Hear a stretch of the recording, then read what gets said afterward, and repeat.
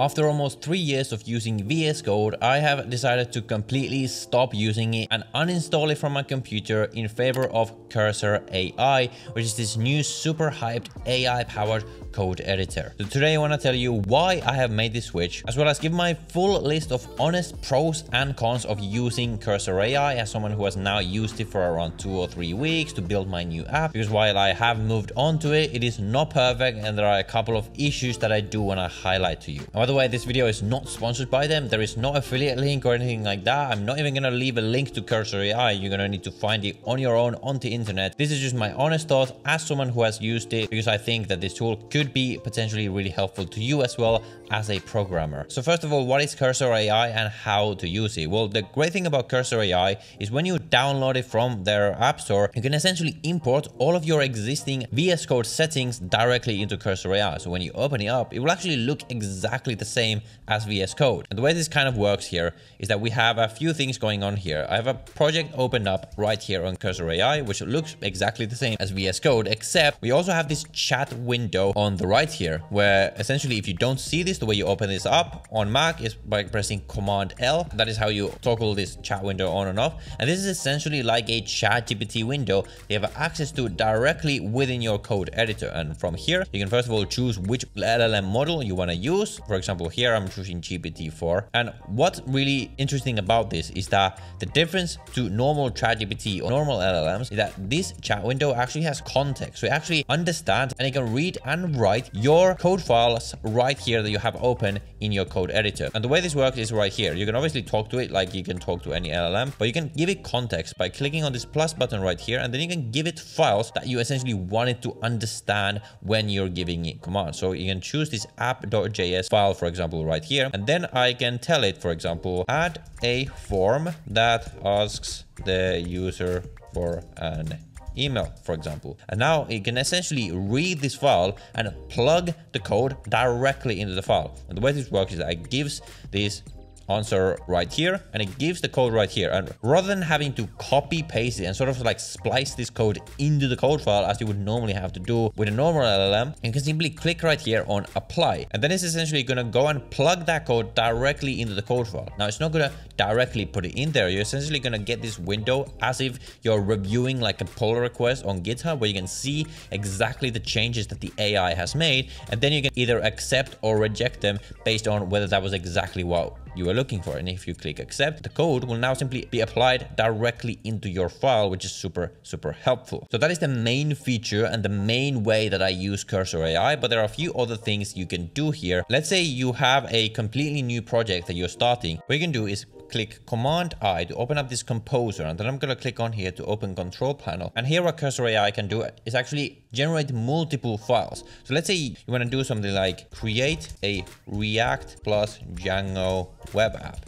You can essentially just go ahead and create all the files for both your backend and your front end directly using AI without you having to generate all these files yourself directly. So this is what I would do if you're just starting out a project. What I would normally often do before is just give ChatGPT a prompt and get it to give me sort of a starting point for the files, but I would have to go and generate these manually and sort of copy paste the code. Here I don't have to do that, because as we can see right here, Cursor AI can just do it for me, which again speeds up the process of building a project really much. And the third feature that is really useful is if you have a particular part of the code that you want to edit and add something into, you can simply highlight that code. And as you can see right here, we have this pop-up add to chat, which you can click on, or you can do Shift Command L to open up this window in here to get this code file into the chat window, or you can simply click on Command K to simply give instructions directly within your code file right here. So for example, make this take a username, for example, like this, and it's gonna change the file right here. And what you can also do is when you go back into the chat window in here,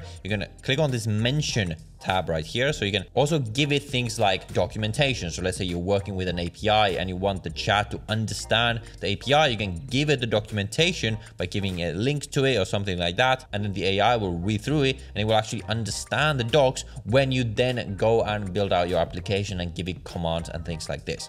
So it's a pretty cool editor, and the biggest pro of using it, so getting into the pros and cons, is that this is essentially like VS Code, except just with all these AI features added directly into the code editor. So you don't have to even learn a whole new code editor. You can just take your existing knowledge and your experience with using VS Code and simply apply them directly, except you also now have this extension of using AI. It's kind of funny what they've done. They just literally copied VS Code and just added these AI features into it, which is pretty smart on their part, because this means that it's so much easier for you as a developer to transition into using this code editor. And the other big pro is that this simply makes coding projects so much faster, because you don't have to go through the process of copying code and figuring out where you need to paste it and things like this. You can simply give the command and it will apply the code directly into your file. But getting into the few cons that I found from using this, first of them is that sometimes this is a bit clunky. I found that especially once my files get quite large, sometimes it can lag a bit. It's not as smooth to use as VS Code. I think that will improve over time, and it's not a big deal by any means. It's something that I've noticed. And just sometimes the AI doesn't quite work properly. Like, I'm trying to apply code and it will try to put it into the wrong file. It will do some undesirable things. Like, sometimes when I'm applying code from the AI chat window into my file, it will do things like remove console logs that I have there, that I specifically wanted to have there for like debugging purposes and things like this. So then I have to like individually go and reject and accept the different bits that it's edited. Not like a massive deal, but sometimes it's a bit annoying. And sometimes also when I copy paste code into the chat window that I would often do with the normal ChatGPT, it will just completely ignore it. It's as if it fails to read the code that I've added into the chat window, and it just doesn't understand it, which has led to a couple of kind of frustrating moments. Again, not like a massive deal or anything like that, but these are some of the cons and the issues that I have found from using this so far. And especially for beginners, the thing to keep in mind here is that you don't want to use this as a crutch. You still absolutely need to understand the code that you're writing. And the reason that I am able to use this so much and actually improve my productivity so much is because I already know how to code. I already understand what I am coding. I understand how to make decisions about what code to tell this AI to write for me. And this is really crucial to understand as a developer. Now, if you're looking for a full program to teach you programming from start to finish, especially if you want to become a Python developer, then I do have my paid program down below, where I will take you from absolute beginner into an employable Python developer in less than 6 months. I will teach you all the technical skills that you need. I will teach you how to put that into a resume that employers will actually be impressed by, and actually how to navigate the entire job hunting process and things like this